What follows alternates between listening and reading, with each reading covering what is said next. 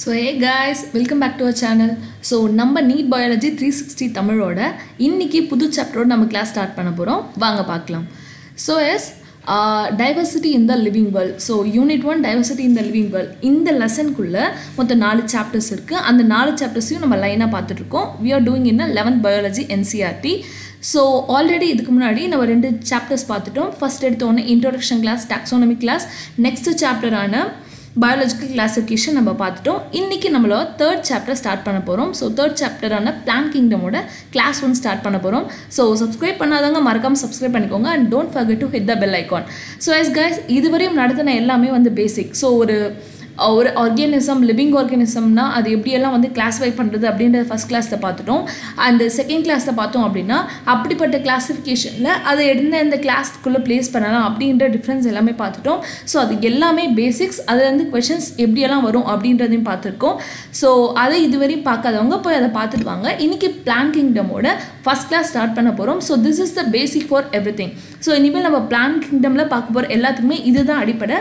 இந்த கிளாஸை மறக்காமல் கவனிங்க. So it's a short class for us. So yes, நம்ம எப்பவுமே வந்து சிலபஸ் பார்த்துட்டு போகிற மாதிரி இந்த கிளாஸையும் பார்ப்போம். ஸோ தேர்ட் சாப்டரோட சிலபஸ் இதுதான். ஸோ சிலபஸ் எவ்வளோ முக்கியம் அப்படின்னா அதில் இருக்க ஒரு வார்த்தையுமே வந்து நிறைய விஷயங்களை வந்து ஹோல்ட் பண்ணியிருக்கோம். அதுபடி நம்ம ஃபாலோ பண்ணோம் அப்படின்னா இதுதான் வந்து நம்ம எல்லாருக்கும் கைடு. ஸோ இதுபடி ஃபாலோ பண்ணோம் அப்படின்னா எக்ஸாம்ஸை ஈஸியாக கிளியர் பண்ணலாம். இது ஒரு பெரிய விஷயமே கிடையாது, நான் சொல்லித்தரேன் வாங்க. ஸோ தேர்ட் சாப்டர் நம்மளோட பிளான்ட் கிங்டமோட சிலபஸ் வந்து பார்த்தோம் அப்படின்னா இதுதான். salient features and classification of the plants into major groups. So மொத்த பிளான்ட் கிங்டமையும் ஒரு மேஜர் குரூப்பாக பிரித்து வச்சுருக்காங்க. அந்த மேஜர் குரூப்பில் நீங்கள் என்னெல்லாம் படிக்கணும்னா அதோட சேலியன்ட் ஃபீச்சர்ஸையும் அதோட கிளாஸிஃபிகேஷனையும் மட்டும் நீங்கள் படித்தா போதும்.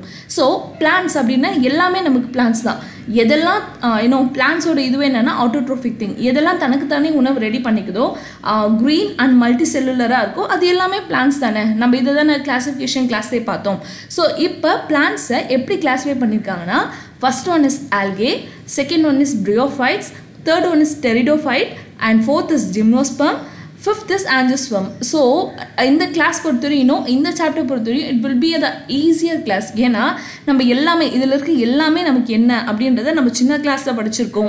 இதுக்கு முன்னாடி செஷன்ஸில் நம்ம டிஸ்கஸ் பண்ணியிருக்கோம். நம்ம எல்லாருக்குமே ஓரளவு இது நாலேஜ் இருக்கும். நம்ம என்ன பண்ணணும் அப்படின்னா இதுனா இது அப்படின்றத இன்னும் கொஞ்சம் ஸ்ட்ராங்காக படித்தோம் அப்படின்னா போதும், இந்த சாப்டர் ஈஸியாக கோ த்ரூ பண்ணலாம். ஸோ மொத்தத்துக்குமே பேசிக் என்ன அப்படின்னா அதோட வார்த்தைகளை கற்றுக்கோங்க. அந்த வார்த்தைகளை வச்சு எதுக்கு ஷூட் ஆகும் அப்படின்றத நம்ம ஈஸியாக பார்த்துட்டு போகலாம், நம்ம ரெண்டு சாப்டர் பார்த்த மாதிரி. ஸோ எஸ், ஸோ மொத்த பிளான்ட் கிங்டமையும் பிரித்து இந்த மாதிரி 5 வந்து பிரித்து போட்டிருக்காங்க. இந்த 5 கிளாஸிஃபிகேஷனுக்குள்ளே ஒவ்வொன்றத்தோட ஃபீச்சர்ஸ் என்ன அப்படின்றத பார்த்துட்டு ஒவ்வொன்றத்தோட கிளாஸிஃபிகேஷன் என்ன அப்படின்றத பார்க்குறது தான் இந்த சாப்டர். So clear. ஸோ இதே உங்களோட சிலபஸில் இந்த வார்த்தையும் கொடுத்துருப்பாங்க. 3 to 5 சேலியன் ஃபீச்சர்ஸ் பற்றி படிச்சுக்கணும். அதே மாதிரி அதோட டிஸ்டிங்விஷிங் ஃபீச்சர்ஸும் நம்ம படிச்சுக்கணும். அட்லீஸ்ட் 2 எக்ஸாம்பிள்ஸாவது நம்ம வந்து ஈச் கேட்டகரியில் தெரிஞ்சு வச்சுக்கணும் அப்படின்னு நம்மளை டிமாண்ட் பண்ணுறாங்க. ஸோ இவ்வளோ தானே நம்ம டிமாண்ட், இதை மட்டும் பண்ணிட்டா போதும், இந்த சாப்டர் ஈஸி. ஸோ இந்த சிலபஸ் இன்னும் கொஞ்சம் கண்டினியூ ஆகி இதோட நிற்குது. ஸோ எஸ்பெஷலி இந்த 5 கிளாஸிஃபிகேஷனில் ஆஞ்சியோஸ்பெர்ம்ஸ்க்கு ரொம்ப முக்கியத்துவம் தராங்க. ஸோ ஆஞ்சியோஸ்பெர்ம்ஸில் அதோட கிளாஸிஃபிகேஷன், அதோட கேரக்டரிஸ்டிக்ஸ், அதோட எக்ஸாம்பிள்ஸ், ஸோ இதுக்கு கொஞ்சம் முக்கியத்துவம் கொடுக்கறதுனால இதை நம்ம இன்னும் கொஞ்சம் டீப்பாக பார்க்கணும். ஸோ இதுதான் நம்மளோட third chapter syllabus. So salient features of and classification of these 5 groups. அது மட்டும் இல்லாமல் எஸ்பெஷலி ஆஞ்சியோஸ்பெர்ம்ஸ் பற்றி நம்ம நல்லா படித்து வச்சுருக்கணும். So that's all. இதை முடித்தோன்னா பிளான்ட் கிங்டம் கம்ப்ளீட்டாக முடிஞ்சது. ஸோ இன்றைக்கி நம்ம என்ன பார்க்க போகிறோம் அப்படின்னா just an intro class. So இந்த இன்ட்ரோ கிளாஸ் மூலயமா சில பேசிக்ஸ்லாம் நம்ம கற்றுக்கிட்டோன்னா அடுத்த தடவை டக்குன்னு அதை அப்ளை பண்ணி நம்ம போயிட்டே இருப்போம் as we did before. Okay. So S, so ஏதாவது டவுட்ஸ் இருந்தால் நீங்கள் தயங்காமல் கமெண்ட் செக்ஷனில் போஸ்ட் பண்ணுங்கள். I will answer for every comment. Okay. So அதை பற்றி தயங்காதீங்க, நம்ம கிளாஸ்க்குள்ளே போகலாம். ஸோ எஸ், இன்றைக்கி நம்ம 2 புதுசாக ஒரு வார்த்தை கற்றுக்க போகிறோம். Cytotaxonomy, Chemotaxonomy. ஸோ இதில் நம்ம கிளாஸை ஃபாலோ பண்ணுறவங்களுக்கு தெரியும் டாக்ஸானமி அப்படின்னா என்ன அப்படின்றது நமக்கு தெரியும். What is taxonomy? System of naming. அதுக்கு நம்ம பேர் வைக்கிற முறையை தான் நம்ம டாக்ஸானமின்னு சொல்லுவோம். வாட் இஸ் சைட்டோ அப்படின்னா செல் அப்படின்னு அர்த்தம். மைக்ரோபயாலஜிலாம் டீட்டெயிலாக படிக்கும்போது சைட்டாலஜி அப்படின்னு ஒரு வார்த்தையை படிப்பீங்க. சைட்டாலஜி அப்படின்னா என்னன்னா ஸ்டடி ஆஃப் செல் அப்படின்னு அர்த்தம். ஸோ வாட் இஸ் சைட்டோடாக்ஸானமி அப்படின்னா ஒரு செல்லுக்குள்ளே இருக்கிற அந்த சைட்டாலஜிக்கல் இன்ஃபர்மேஷன்ஸையும் குரோமோசோம் நம்பர்ஸையும் அதோட ஸ்ட்ரக்சர் பிஹேவியர் இதையெல்லாம் வச்சு ஒரு செல் எப்படிலாம் பிஹேவ் பண்ணுதுன்றதை வச்சு ஒரு பொருளுக்கு நம்ம பேர் வச்சோன்னா அது சைட்டோடாக்ஸானமி. அதுவே அதுக்குள்ளே என்னென்ன கெமிக்கல் கான்ஸ்டியூவன்ஸ்லாம் இருக்குன்றதை வச்சு பிரித்து பேர் வச்சோன்னா அது பேர் கீமோடாக்ஸானமி. இன்னும் சொல்லணும்னா வந்து சைட்டோடாக்ஸானமி அப்படின்னு நம்ம செல் வச்சு எப்படி சொல்கிறது, நம்ம இப்போ கிளாஸில் இருக்கோன்னு வைங்களேன், நல்லா படிக்கிறவங்க நான் டாப்பர், நல்லா படிக்காதவங்க கொஞ்சம் ஆவரேஜ் அப்படின்னு பிரிக்கிறோம். அதே மாதிரி வந்து ஹைட்டாக இருக்கிறவங்கலாம் வந்து டாலர், குள்ளமாக இருக்கிறவங்களாம் ஷார்ட்டர் அப்படின்னு பிரிக்கிறோம்ல, அந்த மாதிரி செல்லை வச்சு இன்னும் நம்ம கிட்ட இருக்கிற எல்லாத்தையுமே அதோட செல் வச்சு பிரித்தோன்னா அது சைட்டோடாக்ஸானமி. அதே நம்ம கிட்ட இருக்கிற எல்லா பிளான்ஸோட கெமிக்கல்ஸை வச்சு அது பிரித்தோன்னா அது பேர் கீமோடாக்ஸானமி. So this thing clear. இப்போ what is the term கீமோடாக்ஸானமி describe அப்படின்னு கொடுத்து 4 ஆப்ஷன் கொடுத்தாங்கன்னா you can easily decode that. நான் அப்போ இருந்து சொல்லிக் கொடுக்குற விஷயம் என்ன, டீகோட் பண்ணணும். So chemo plus taxonomy, chemical plus naming system. So naming system using the chemicals, அவ்வளோதானே. ஸோ ஓகே, ஸோ இந்த 2 டேர்ம் பார்த்துக்கோங்க. ஸோ நெக்ஸ்ட்டு நம்ம போகிறோம். இன்னும் கொஞ்ச நாளைக்கு இவங்கெல்லாம் தான் நம்மளோட ஃபேமிலி மெம்பர்ஸ். ஹூ ஆர் தே அப்படின்னா algae, Bryophytes, Pteridophytes, Gymnosperm and Angiosperms. இவங்க யார், என்ன இவங்களோட salient features, என்ன இவங்களோட கிளாசிஃபிகேஷன் அப்படின்றத பார்க்க போகிறது தான் நம்மளோட டியூட்டி. ஸோ எஸ் போகலாமா? ஸோ எஸ் ஃபர்ஸ்ட் ஒன் நம்ம பார்க்க போகிறது algae. So what is algae அப்படின்னா சின்னதாக சொல்லணும்னா பாசி. ஸோ நம்ம எல்லாருக்குமே வந்து பாசி பற்றி தெரியும். ஸோ இந்த பாசி எங்கெல்லாம் பார்த்துருக்கீங்க அப்படின்னு கொஞ்சம் யோசிச்சு பாருங்கள். நம்ம ஊரில் திடீர்னு ஆற்றுல தண்ணி வந்துச்சுன்னா நம்ம பாசி பார்த்துருக்கோம். நம்ம ஊரில் ஒரு குளம் இருக்கும், மழை பெஞ்சு அங்கே தண்ணி தேங்கிச்சுன்னா அதில் பாசி பார்த்துருக்கோம். இந்த மாதிரி நம்ம வந்து ஆல்மோஸ்ட் எல்லா மாய்ஸ் பிளேசஸ்லையும் வந்து பாசி பார்த்துருக்கோம். இது மட்டும் இல்லாமல் இப்போ மண்ணு குடிசை வீடுலாம் இருந்துச்சு, மழை ரொம்ப நாள் பெஞ்சிட்டு இருந்துச்சுன்னா அது ஓரம் பார்த்தீங்க அப்படின்னா பாசி வந்து முளைக்க ஆரம்பிக்கும். ஸோ ஆல்கே அப்படின்றது என்ன அப்படின்னா ஒன்றுமே கிடையாது, நம்ம டே டு டே பார்க்குற பாசி தான். ஸோ அதை பற்றி தான் நம்ம பார்க்க போகிறோம். ஸோ எஸ்கம். ஸோ ஆல்கே அப்படின்னா என்னென்னா chlorophyll-bearing. So what is chlorophyll? Green pigment, அவ்வளோதானே. எல்லா பாசியுமே என்ன கலரில் இருக்கும்? மோஸ்ட்லி எல்லாமே க்ரீன் கலரில் இருக்கும். What is the reason? Because அதில் chlorophyll இருக்குது. So algae is a chlorophyll-bearing. For example கொஸ்டினில் ஆல்கே இஸ் அ நான் chlorophyll அப்படின்னு கொடுத்தாங்கன்னா நீங்கள் தப்புன்னு போடணும். Because algae is a chlorophyll-bearing basically. Okay. So then அதே மாதிரி thalloid அப்படின்னா என்ன அப்படின்னா, ஸோ எஸ் கைஸ் நான் சொல்கிற மாதிரி புக் இருந்தால் கையில் புக் வச்சுக்கோங்க, இல்லைனா நோட்ஸ் எடுத்துக்கோங்க சில வார்த்தையோட அர்த்தம். ஸோ thalloid அப்படின்னா அந்த வார்த்தை நிறைய இடத்துல பார்த்துருப்போம். thalloid அப்படின்னா என்ன அப்படின்னா it's a multicellular grouping. Okay. So thalloid அப்படின்னா என்னென்னா நிறைய செல் ஒன்றா சேர்ந்து எக்ஸிஸ்ட் ஆகும், அதனால் மூவ் ஆக முடியாது. அதுதான் thalloid அப்படின்னா என்னென்னா, இப்போ பாசி பார்த்தீங்கன்னா நிறைய ஒன்றா சேர்ந்து ஒரு இடத்துல இருக்கும், ஆனால் அது ஒரு இடத்த விட்டு ஒரு இடத்துக்கு அசைய முடியுமானா அசைய முடியாது. அதுதான் thalloid. ஸோ thalloid அப்படின்னா group of bodies but it can't move. Okay. So group of bodies, group of cells exist together, ஒன்றா இருக்கும், ஆனால் அதால் மூவ் ஆக முடியாது. எங்கே முளைச்சதோ அது அங்கேயே மட்டும்தான் இருக்கும். ஸோ அதுதான் thalloid அப்படிங்கிறது. So it's a chlorophyll-bearing, thalloid and autotrophic. What is autotrophic? Trophic அப்படின்னா நியூட்ரிஷன், ஆட்டோ அப்படின்னா automatically it can do it your self. So அதுவே வந்து தன்னோட ஃபுட்டை ரெடி பண்ணிச்சுன்னா அதுதான் autotrophic. Okay. Then it's a largely aquatic. நம்ம எல்லாருக்குமே தெரியும் பாசி நம்ம நிறைய எங்கே பார்த்துருக்கோம், தண்ணியில் தான் பார்த்துருக்கோம். அது ஃப்ரெஷ் வாட்டராக இருந்தாலும் சரி, மரைன் வாட்டராக இருந்தாலும் சரி, it's a largely aquatic thing. அது மட்டும் இல்லாமல் தண்ணியை தாண்டி அது பல இடத்துல வாழும். ஃபார் எக்ஸாம்பிள் மாய்ஸ்ட் ஸ்டோன், அதே மாதிரி வந்து சாயில், வுட், இந்த மாதிரி இந்த இடத்துலையும் வந்து அது வாழ ஆரம்பிக்கும். அது மட்டும் இல்லாமல் இந்த ஆல்கே ஃபங்கையோடு சேர்ந்துச்சுன்னா அது பேர் லிச்சன். நம்ம லாஸ்ட் ஃபங்கை கிங்டம் ஃபங்கை பார்க்கும்போது பார்த்துருக்கோம். ஸோ வாட் இஸ் லிச்சன் அப்படின்ற கொஷின்ஸ் நிறைய டைம் கேட்டிருக்காங்க. லிச்சன் அப்படின்னா என்னென்னா ஆல்கே ப்ளஸ் ஃபங்கை ரெண்டுமே சேர்ந்து ஒன்றா வாழ்கிறது தான் லிச்சன். ஓகே. தென் அதே மாதிரி சில அனிமல்ஸ்லேயும் வந்து இந்த ஆல்கே வாழும். ஃபார் எக்ஸாம்பிள் ஸ்லாத் பியர் அப்படின்னா வந்து ஒரு வகையான கரடி. இது பார்த்தோம் அப்படின்னா இதோட கை கால்களில் வந்து ஆல்கே வாழும். இந்த ஆல்கே சில என்சைம்ஸை அந்த கரடிக்கு கொடுக்கும், அந்த கரடி இதுங்களுக்கு பாதுகாப்பு கொடுக்கும். அந்த மாதிரி வந்து தே எக்ஸிஸ்ட் டுகெதர், தே அசோசியேட் டுகெதர். ஓகே. ஸோ இதுதான் ஆல்கேவோட மொத்த ப்ரீஃப் திங். ஸோ ஆல்கே அப்படின்னா பாசியை மனசில் வச்சுக்கிட்டு நீங்கள் அந்த கொஸ்டினை அட்டன் பண்ணும்போது உங்கள் கண்ணுக்கு முன்னே அந்த இமேஜ் எடுத்துகிட்டு வந்து அட்டன் பண்ணுங்கள். ஸோ ஈஸியாக இருக்கும். ஸோ எஸ், நம்ம ஃபேமிலியோட செகண்ட் திங் பார்க்க போகிறோம். They are ப்ரியோஃபைட்ஸ். ஸோ என்ன ப்ரியோஃபைட்ஸ்? ஸோ இது என்ன அப்படின்னு கேட்டிங்கன்னா, ஆல்கே அப்படின்றது முதல் படி. ஆல்கேயோட பரிமாண வளர்ச்சி அடைஞ்ச நெக்ஸ்ட் திங் பேர் தான் ப்ரியோஃபைட்ஸ். இதுவும் ஆல்கே மாதிரி தான், ஆனால் ஆல்கேயை விட கொஞ்சம் மெச்சூர்டு. ஸோ ஓகே, ப்ரியோஃபைட்ஸ் பற்றி பார்ப்போம். நீங்கள் இதை பார்த்துக்கோங்க. ஸோ இதுதான் ப்ரியோஃபைட்ஸ்.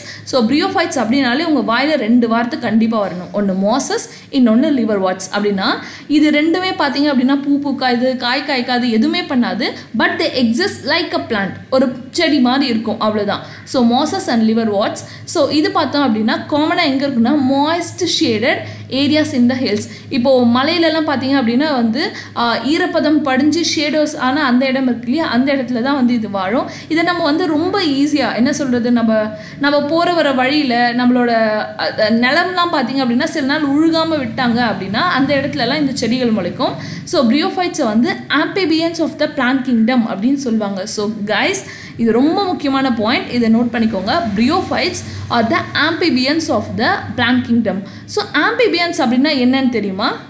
amphibians அப்படின்னா இரு கோட்பாடுகள் கொண்டது. அப்படின்னா என்னன்னா, அது நீர்லையும் வாழும், நிலத்திலையும் வாழும். So they are the amphibians. So ப்ரியோஃபைட்ஸ் என்ன அப்படின்னா, அது நீர்லையும் வாழும், நிலத்திலையும் வாழும். அட் அ டைமில் ரெண்டுத்துலையுமே தான் வாழ்க்கையை ஓட்டும். ஆனால் ஆல்கே அப்படி கிடையாது. தண்ணியில் முளைச்சா அது தண்ணியில் தான், தரையில் முளைச்சா அது தரையில் தான். ஆனால் ப்ரியோஃபைட்ஸ் மட்டும்தான் தண்ணிலையும் கொஞ்ச நாள் இருக்கும், தரையிலையும் கொஞ்ச நாள் இருக்கும். Clear? So which type is the amphibians of plant kingdom அப்படின்னா it's ப்ரியோஃபைட். Okay, B sure. So S, so இது ஏன் amphibians சொல்கிறாங்க அப்படின்னா என்னன்னா, இது சாயிலில் வாழும் ஆனால் செக்ஷுவல் ரீப்ரொடக்ஷனுக்காக தண்ணியில் போகும். அதாவது இந்த ப்ரியோஃபைட்ஸால் தானாக நான் தான் சொல்லியிருக்கல, இதில் பூ காய் எதுவுமே இருக்கிறதுனால பூ இல்லைன்னா பட்டாம்பூச்சி தேனி அந்த மாதிரி எதுவும் வராது, காய் எதுவும் இல்லைன்னா அனிமல்ஸ் வராது. ஸோ இப்படி அனிமல்ஸ் பட்டாம்பூச்சி எதுவுமே வரலன்னா இதோட விதைகளை தூக்கிட்டு போய் யார் வேறு இடத்துல வச்சு பாலினேஷன் பண்ணுறது, இல்லைனா இதோட பழத்தை சாப்பிட்டு அந்த கொட்டையை எடுத்துகிட்டு போய் யார் வேறு இடத்துல போடுறது?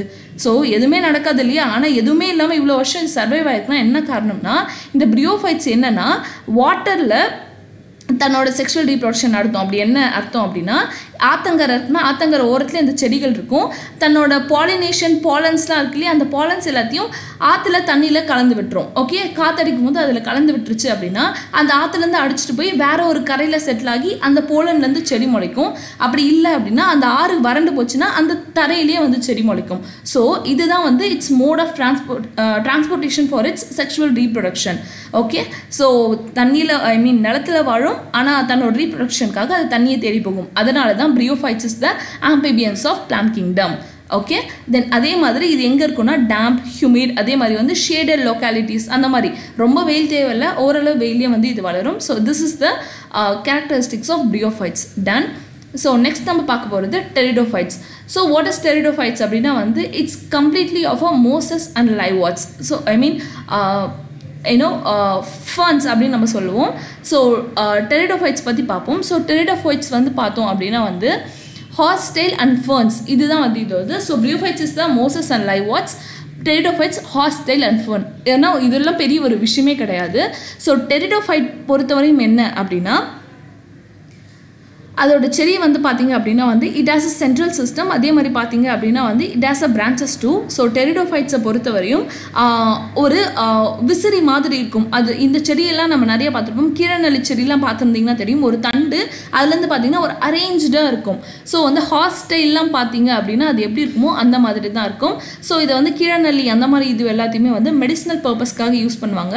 அதே மாதிரி சாயில் பைண்டர் அப்படின்னா என்னன்னா, நிலத்தை சுற்றி இதை நடுவாங்க. அப்போ தான் வந்து தண்ணியில் மண் அரிச்சிட்டு போகக்கூடாது அப்படின்றதுக்காக. அதே மாதிரி இது ஆர்னமெண்டல், அதுனா வீட்டில் அழகு செடிகளாக வந்து வச்சு வளர்ப்பாங்க. ஸோ இது வந்து முக்கியமான பாயிண்ட். இந்த இது தான் நான் சொல்லியிருக்கேன் இல்லையா, ஆல்கேலேருந்து பரிணாம வளர்ச்சி ப்ரியோஃபைட், ப்ரியோஃபைட்லேருந்து Pteridophyte. அந்த மாதிரி இந்த Pteridophyte வந்து first terrestrial plant to possess the vascular tissues. So what is vascular? Xylem and phloem. So water and food ரெண்டுத்தையுமே கண்டக்ட் பண்ணுற வாஸ்குலர் டிஷ்யூஸ் முதல்ல எவல்யூஷன் ஆனது Pteridophyte. ஸோ எதுலெல்லாம் இருக்கோ அதுதான் Pteridophyte, எதெல்லாம் இல்லையோ அதெல்லாம் Bryophyte and the algae. Okay, so இந்த மாதிரி வாஸ்குலர் டிஷ்யூஸ் ஃபஸ்ட்டு பொசஸ் பண்ணது Pteridophyte. இதுலேருந்து தான் நெக்ஸ்ட் ஜிம்னோஸ்பம், ஆஞ்சியோஸ்பம் எல்லாமே வளர்ந்தது. இந்த Pteridophyteம் கூல், டாம்பி அண்ட் ஷேடி இந்த மாதிரி கண்டிஷன்ஸில் தான் வந்து வாழும். So clear, this is about Pteridophyte. இதை பற்றி டீட்டெயிலாக நம்ம நெக்ஸ்ட் கிளாஸில் பார்ப்போம். Next gymnosperm. So gymnosperm and angiosperm சின்ன வயசுலேருந்தே வந்து இது நமக்கு வந்து பயங்கர ஒரு இதுவாக இருக்கும். So what is ஜிம்னோ, what is angio? இது ஆஞ்சியோஸ்பம். இதை நல்லா பார்த்துக்கிட்டிங்களா இந்த இமேஜஸை? இது ஜிம்னோஸ்பம். இந்த இமேஜஸ் பாருங்கள், ரெண்டுத்துக்கும் என்ன வித்தியாசம்னு தெரியுதா?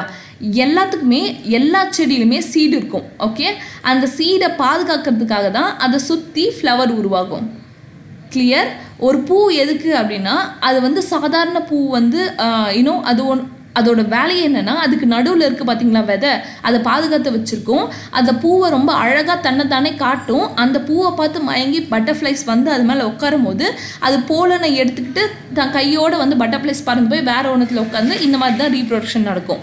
ஸோ பூ எதுக்காக இருக்குன்னா, இந்த சீடை மற்ற அனிமல்ஸ் வந்து கை வைக்கணும் அப்படின்றதுக்காக தான் வந்து இந்த ஃப்ளவர் அவ்வளோ அழகாக இருக்குது. ஸோ தான் சீடை ஃப்ளவரால் ப்ரொடெக்ட் பண்ணால் அது ஆஞ்சியோஸ்பம்.